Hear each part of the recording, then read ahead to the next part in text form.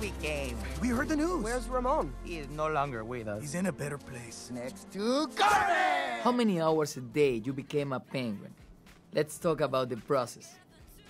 Well, we would do a standard, 10 hours, 10 to 12 hour day. We recorded, I think it was about that long. It was, about 10 to 12. And we recorded a majority of it in Australia, in Sydney.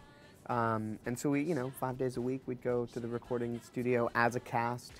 We'd take little tea breaks and coffee breaks and things like that. But yeah, we were at this big studio for a month recording it. It was pretty amazing.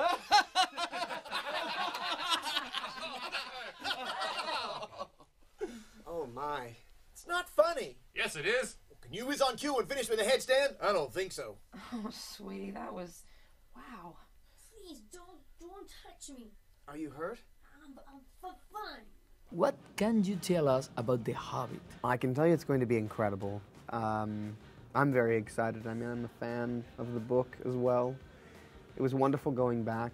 Frodo's in it for a tiny piece, so that should be quite cool. There's a lot of familiar characters that are involved in this. McKellen's back as Gandalf, and it's shot in 3D, so the movie is going to be completely immersive. It'll sort of feel like, I've seen bits of it. It feels like the world comes to life before your eyes. I'm excited about it. I think fans who love the book and who loved Lord of the Rings are going to love it. There's tonally the major difference is this is going to feel.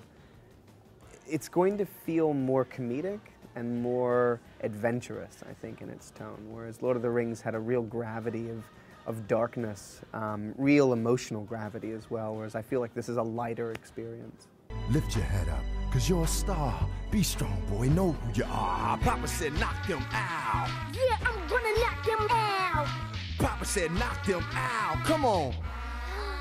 You're calling a comeback. Yeah. I've been here for years, rocking my pills, putting suckers in fear. I'm gonna take this itty bitty world by storm, and I'm just getting warm. Ha!